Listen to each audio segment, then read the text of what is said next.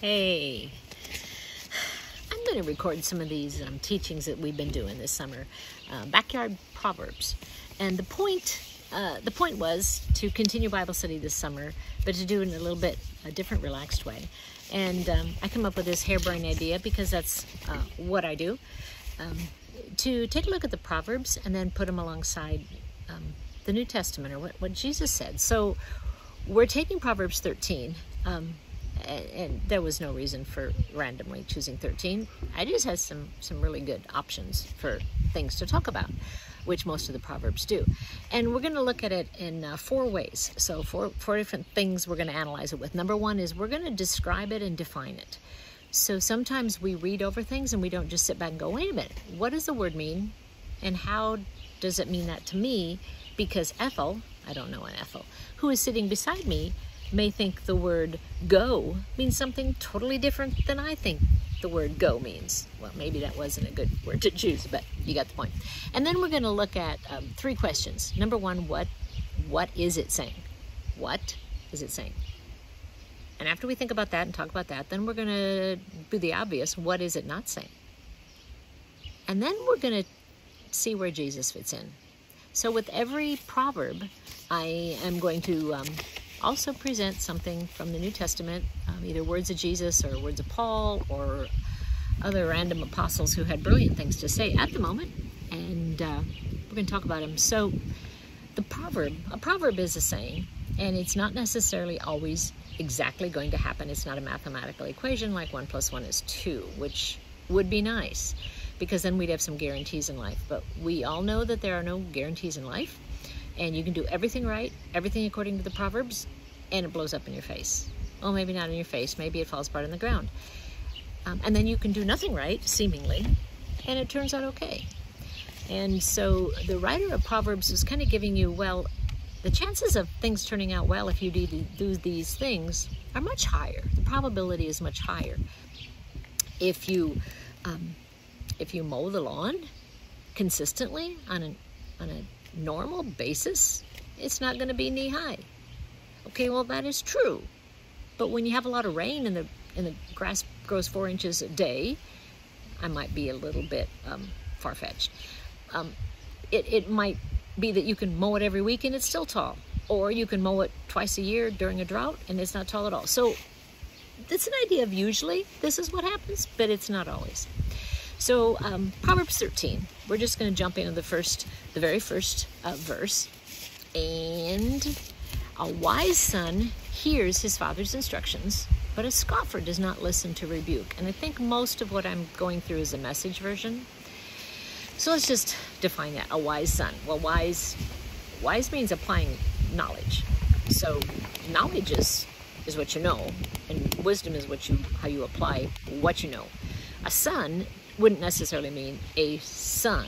It means someone that, your offspring, someone you're teaching. I wanted 12 kids. Yes, I know, I was crazy. I wanted all boys, which was even crazier. And I had 2 boys and 2 girls, and got to keep 3 on earth. But you know, we've had a lot of people live with us, a lot. In fact, our last one living with us was a 76-year-old homeless lady.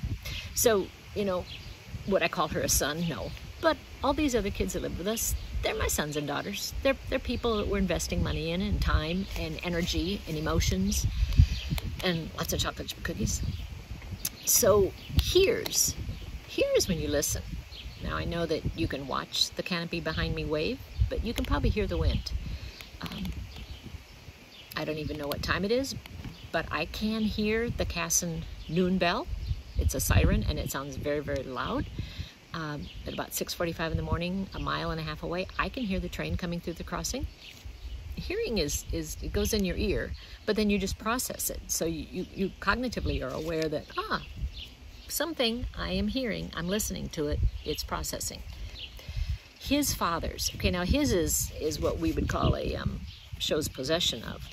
But his father's instruction is kind of inferring to the son, because back in the day, and pretty much in our day, we as parents want to teach our children. So we're going to give them instruction. And most of us mothers will mother anything, and if it's our child or not. but it's our way of trying to parent, trying to teach, trying to love, trying to impart knowledge, trying to help people make better decisions. We parent, whether they're our kids or not. I have tried very unsuccessfully parenting children when they're out of control that aren't mine. Of course, I successfully, parented mine. They were perfect. But other people's kids, I snap my fingers and they just look at me. They don't do anything. So we try to parent, we try to love, we try to teach. But it says here, a wise son, a son that knows how to apply what he's learned, he's thinking, he's hearing, he's applying in his mind. His father, his parents' instructions.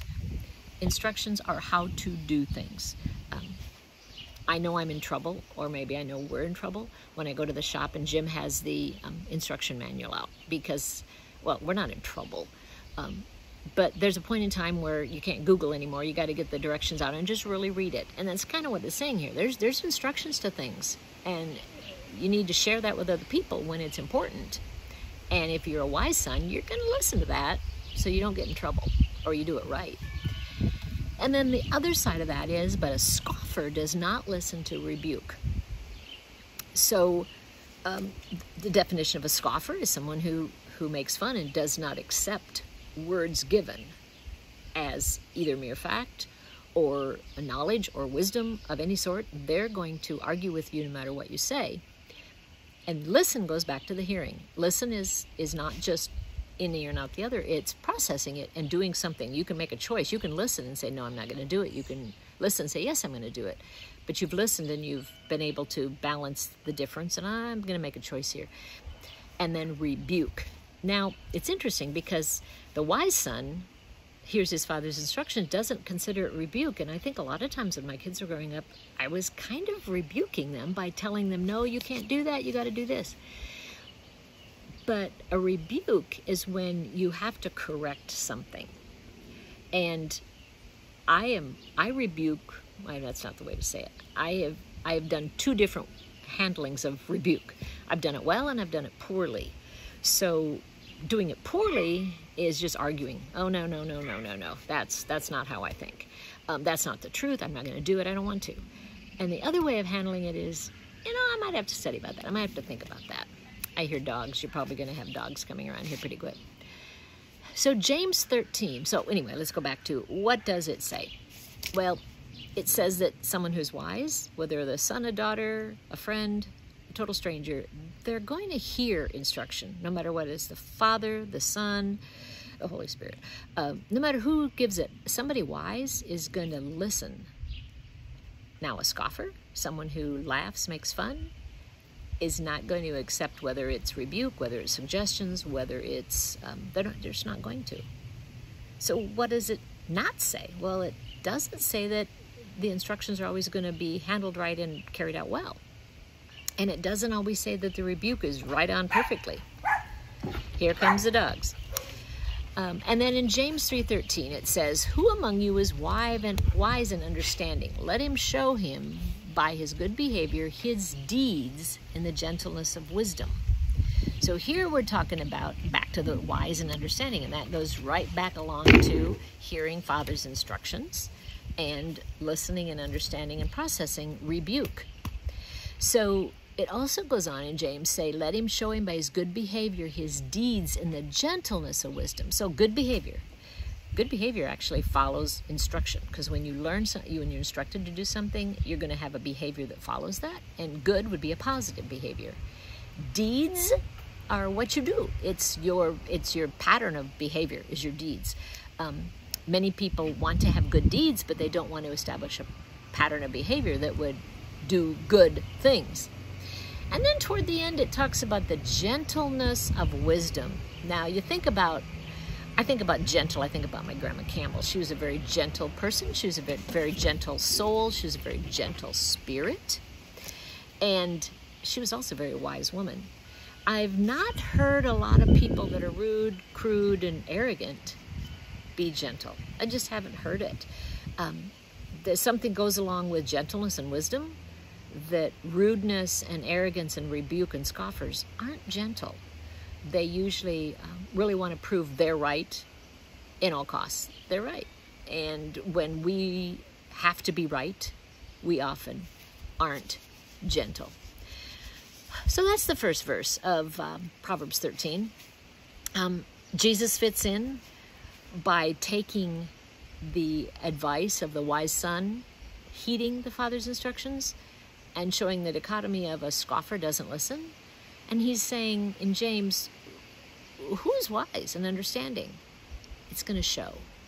So as a challenge today, let your good behavior and your deeds be gentle in showing that you're a wise person. You don't have to be arrogant. You don't have to tell everybody what you know and rub it in their face, especially if someone else is wrong. Being gentle and being kind and being humble. And gently show people where they're wrong, not rebuke that brings out the scoffer in us. Because definitely if someone's going to come at me and be rude and critical, I'm going to probably get my hackles up a bit, because it hurts and it's awkward. But if someone comes up in a spirit of gentle wisdom, a lot of times it's a lot easier to see where I have been wrong, and it's just easier to listen to instruction. So have a good one. That was Proverbs 13:1.